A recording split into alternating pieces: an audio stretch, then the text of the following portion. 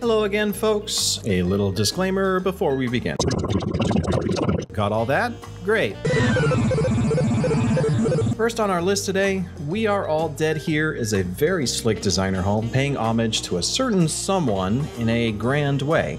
I love the way rooms are broken up by multiple levels and lofts while still having an open feel, and I especially love the attention to detail given to the windows and the ceilings here. The use of bushes to line the skylight up top is especially nice when paired with the lighting from the Phasmascape skylights. The use of lanterns and lighting is especially on point, highlighting key points of interest throughout the house. The kitchen looks and feels like $1,000,000 with a sleek hanging table, an aquarium view, and the suggestion of a massive refrigerator. Being an FC house, the designer went to great lengths to invite visitors down the hallway to an elevator-like entrance to the private chambers, which are also absolutely worth checking out. Up next, we have the Thieves Respite. Both a home and an insane interior design flex, this creator fashioned a cave hideaway that any legendary thief would be proud of. I'm a huge sucker for cave designs, especially ones that pull off an immersive cave structure. Rocks in the ceiling lead your eyes up to a sewer grate at the top with just the barest hint of daylight. I don't even want to think about how many fish ponds and stone lofts this took to achieve. There's tons of other great details here too. The doorways are built to look like the ends of massive kegs, giving a clue where the hideout might be connected to. Loose bricks, treasure maps, hanging cloth, lanterns, and scattered expensive-looking items all tied together to tell a story. There's even a ladder to a small bed space. Super cozy.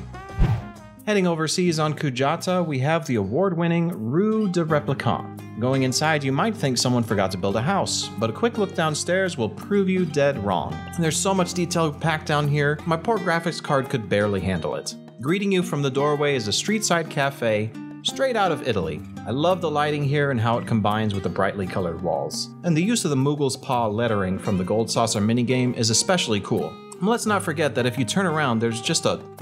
Is that a whole car? A whole car!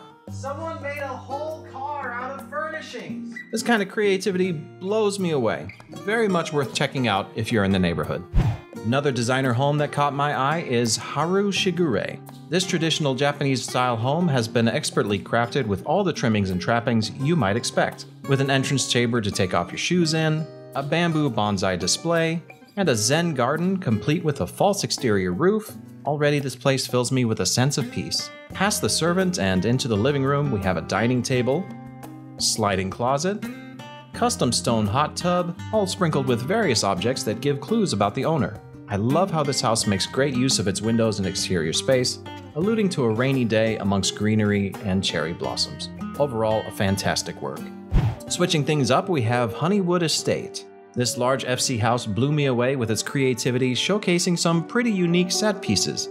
Right from the entrance is a large fusion core-like structure that felt like stepping into a scene from Star Wars. Exploring a bit more, the extra rooms are pretty typical of what you might expect from an FC house. But head downstairs, and a mechanical rainbow hallway unfolds into an EDM dance floor. I hope the Lopera DJ has earplugs though.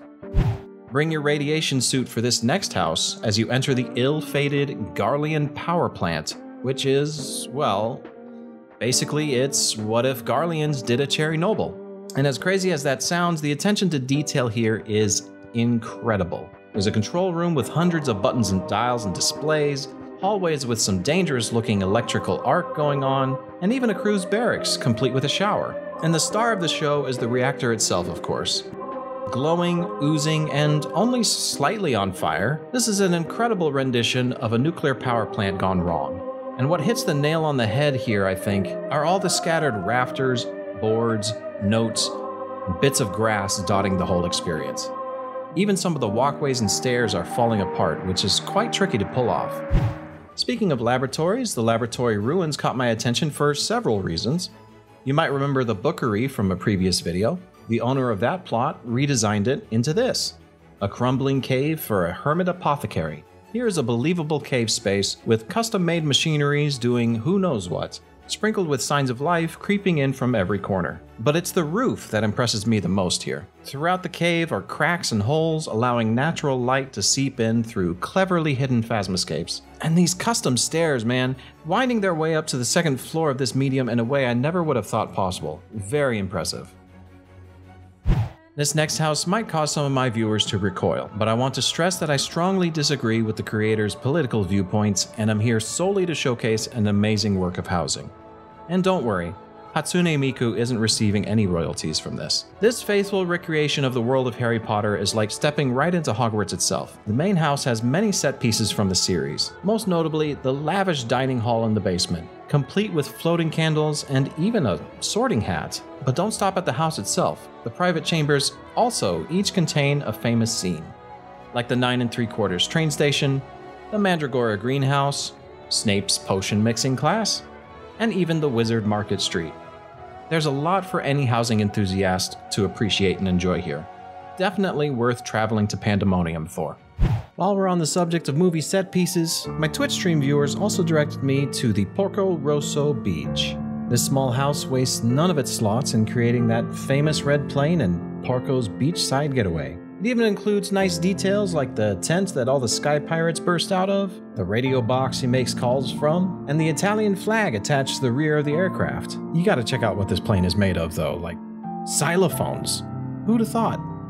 This next large house, simply titled FC, seems like a bad time at first, but don't let the house being on fire stop you. This is actually a lavish, magical interior space, transporting you through multiple realities. Right off the bat is a reading area adjoined with what appears to be a magician's shop. As we head out the door, there's a covered rock hallway straight towards the private FC chambers, lined with beautiful water fixtures and greenery, and a proud display of ultimates. Turn to the right and you'll see the scene changes completely once more into a wonderful cafe and meeting area, ending with a lavender lounge and resting space. I can't stress enough how well this creator used lighting to their advantage here, with each room uniquely colored, creating a sense of being transported into another world with each step. But the windows, man, this is one of the most beautiful window dioramas I've seen to date. They somehow managed to create an incredible sense of atmospheric depth here, to where it looks like the forest could just go on forever. In fact, all the windows here have insanely clever details, like this branch sticking out from the kitchen windowsill. There's a lot of inspiration to be drawn from this expertly crafted home, and I hope every housing designer has a chance to get out there and see it up close. Finishing off our tour today is an FC house I was directed to in Riddle. It's a small Mughal house packed with several surprises. Greeting you upon entry is a beautiful greenery scene with a bridge extending over a makeshift river diverting into two paths. The left path, of course, leads to the FC chambers, but the right path, that leads downstairs and completely flips the script into what can only be best described as a bona fide man cave. I mean, what else would you call it? We've got a car, we've got a motorcycle, a display of action figures, an entire drum set with an amplifier, a tool shelf, a garage door, and even a goddamn dartboard. Clearly, whoever made this likes to turn it up to 11. I just can't get over how much they were able to sculpt together here using only house furnishings. That's all I have for you today, but before I go, here's some amazing houses that need no introduction.